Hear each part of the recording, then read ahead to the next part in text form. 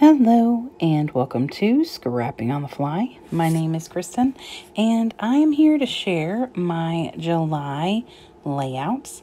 And it's not all of my layouts for this month, but it is most of them. These are layouts from Off the Board with Pineapple Papers and other hops that I've participated in, design team layouts, creative ambassador, creative design challenge team layouts, things of that nature, and then a series that I started in this month. So this first part of the pile is from Off the Board with Pineapple Papers, and all of these are from inspirations from your pins on Pinterest. It is a fabulous hop and a great way to get the pins that you've put in your scrapbooking pile, or, you know, in your little board, used. And this one actually came from, like wood, stacked wood. I don't even know why it was on my pin, but it was really cool looking, and I used a ton of scraps to get it used. This is, I think this is from a Simple Stories collection. Or no, an Echo Park Back to School, maybe. This was my way of using up a bunch of scraps in my whimsical 6x6 paper pad. This is a Stash Dive Tuesday, as well as Off the Board with Pineapple Papers.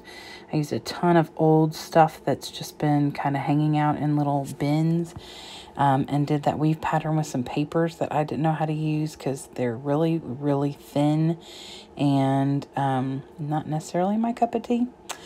This is one of the design team sketches from scrapbookingwithanemarie.com, a fabulous site where you can get lots and lots of inspiration and lots of encouragement.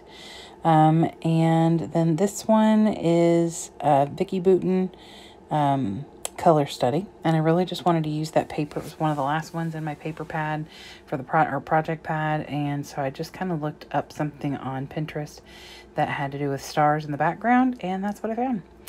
This is another design team layout from scrapbookingwithanemarie.com, and it's pictures from the beach. Lots of silly, fun times when my best friend and I are together. This is for Mix It Up Monday, a hop that I am a part of, that was started by Anna with Peace Craft Love, and a bunch of ladies get together and they use lots of different kinds of mixed media, and I use some paste from the Vicki Boutin collection. And then this is from the Bo Bunny's Beautiful Things, and this is from Obed Marshall's Buenos Dias collection, and lots of scraps. This is a really old picture. I used an Echo Park collection, Good Day Sunshine, I think. And then it has that bicycle, the black acrylic bicycle, came from Scrapping Reflections. And then this is Vicki Boutin's color study. Again, all I was doing was using up my scraps. I needed to get some used up, and I love that layout. This was from a pin about making a birthday card. My idea here was for that tree was made out of some kind of a material, like cloth or a tool or something in the pin, and I used an Echo Park Christmas collection and made a tree. This is Bo Bunny's Beautiful Things, and I love this layout so much. That paper's gorgeous, and that background paper is what my inspiration was for my pin. This is another Obed Marshall. I believe this is the Especial collection, and more opportunities to use up scraps. This is my layout for the Pink Fresh Friday monthly hop that Joanne Bartel puts on. It's my first Pink Fresh Studio layout ever. I've never used the product, and now I have some on order and a whole set my friend Tara gave me. So I will be using Pink Fresh Studios a whole lot more often. It's very thick paper. It's lovely, and I had a really good time trying out new products. So yay for that. Thank you, Joanne. This is another one of my design team sketches for scrapbookingwithanemarie.com, and that was another Obed Marshall. That may be Fantastico. It is. I got all three of them, 2 of them at the same time, and I've only used them a little. This was like a door hanger was my inspiration. It had all the little circles. It was like when you walk through a door and it kind of separates the doors out. I used Vicky Bouton's Warm Wishes. The top part is through the stencil with some stickles, and the other part I fussy cut the ornaments out. And then this Pinterest pen was a pencil that was rainbow colored, had a bunch of musical notes on it. And I thought that was really cool. So I let it inspire me for this background paper. And then I added music notes. And I'm sorry for the glare on that layout. But this is just documenting me and my friends and my daughter going to a concert. And I love the way this turned out. It was a whole lot of fun. And I really enjoyed making that paper. This is another Obed Marshall. I think this one is also Fantastico. This is, I can't remember what collection this is, but I had such a good time creating with this. It's going to come to me after it's all over. Oh, it's the Market Square. Maggie Holmes, maybe Market Square. This is a Paige Evans collection, and I used the Scrapping Reflections All-Star stencil and used three different inks through it. And so far, all of these layouts have a video for each one of them. So I'm really enjoying those middle clusters, and that's from the Bungalow Lane collection. And this is my last one for Off the Board with Pineapple Papers. That is Hello Today by Simple Stories. I have that one sheet of paper. I have 25 of them, and so I created a layout with just one sheet of paper. I mean, I obviously had to bring in some solids, and I used a couple sheets of that striped paper, and I used the cut-aparts from the back side of it. And I have the flat back adhesive brads. I also have frames, but I couldn't get one of those to work. So that is the end of my Off the Board with Pineapple Papers. I believe that I created 25 or 26 days. Normally I would have done every day, but it's been a bit of a crazy year. I mean, a crazy year, but a crazy month for sure. So this layout is from JQ Crafty's Craft IQ. And if you are not familiar, you should definitely check it out if you like a challenge. For the first 7 days of the month, so it'll start tomorrow, the 1st, she gives you a new thing, new layer. And then you, at the end of the 7 days, she'll do a video and give you some bonus twists. And it's lots and lots of fun. And I have a video for that one as well. And then this is Shannon Blinn had a 500 subbies celebration hop. And so I picked a layout of hers and scrap lifted it with some Amy Tan Brave and Bold. And then Desiree Tail had later in the month a 1700 subscriber hop, and so I used this crepe paper busy sidewalks, and I still have not fixed the green on there. So if you watch this video, I don't like that yellowy green ink that I used. I'm gonna add some like brush sage or something to make it more evergreen colored, because that looks terrible. It did not come out how I wanted.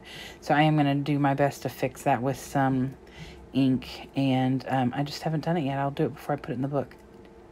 And that is, and then I used some wood veneers that my friend Tara sent me. And then I am a creative ambassador for Peacecraft Love, and she sent me a collection kit as well as the other creative ambassadors. And it had about 6 papers, 3 solids, double-sided solids, 3 double-sided print, and some embellishments, and a Simple Stories foam titles, as well as some other little sequins. And so I created this layout for our hop on the 25th and for Christmas in July. And so I created this solely with product that she sent me. And then with my leftovers, I created this one. And the only thing on here that I used that wasn't from what she sent me was the lettering, my pen that I used to finish the full title. And then on this one, I used the rest of my scraps. And the only thing that is not from what she sent me is the base page, which is a black cardstock. And I matted this one picture in an off-white matte stack paper. Other than that, everything on there came from her, the scraps that I had left over. So I made 3 layouts with it. And So she has some cool kits out there, and see, I still have those left over, which I think I'm going to use for my December daily this year. Yay. So that is what I created for Peacecraft Love. This is my challenge team layout for Dotty About Flair. So I used 2 different Flair, one's from Penguin Love and one is from So Much Fun. And I love this. This collection is Cocoa Vanilla, No Limits, and oh my gosh, you all, I've fallen in love with Cocoa Vanilla. I've never had Cocoa Vanilla, and now I just don't know. This is one of the layouts that I did for my design team for scrapbooking.com. It is an amazing site, like I said, with lots of awesome people who are super encouraging, and you get sketches and tutorials, classes, all sorts of fabulous things. So I painted instead of used paper for my little hexagons. This is also a Scrapbooking with Anne-Marie design team sketch that was actually for yesterday, Friday, the 29th. And I had a good time using my We Are Memory Keepers. I think it's Jet Set. And then this is the beginning of my Scraplift Crafternoon. It's a hop that I am a part of and have been since I think February with a group of ladies, and we select some layouts that inspire us, and we watch the videos of their being built, and then we recreate their layouts and try and get them some people to, you know, check out their videos and subscribe to their channels. I love this layout. I used a stencil from Scrapping Reflections. I used my shimmer sprays. I used a really cool Dotty About Flair up there at the top with a little camera on it. And I used my Simple Stories Family Fun. I love how this layout turned out. It is so much fun to me. Lots of color. I love the Diane Reevely shimmer sprays. They are great. So all of the Scraplift Crafternoons have a video. So the only 2 that I don't think I have a video for are the 2 that I just shared from Scrapbooking with Anne-Marie. I don't always record those. I do sometimes. This is one from today, actually, the 31st, and this is another Scraplift Crafternoon. We were scraplifting Sarah Davies, and I absolutely adore her work, and I totally turned her beautiful floral layout of her little girl into this totally boy layout with Bro & Co. by Simple Stories. So, you know. And then this is probably my favorite layout that I created this month. This is another Cocoa Vanilla. This is with the Storyteller collection that just came out.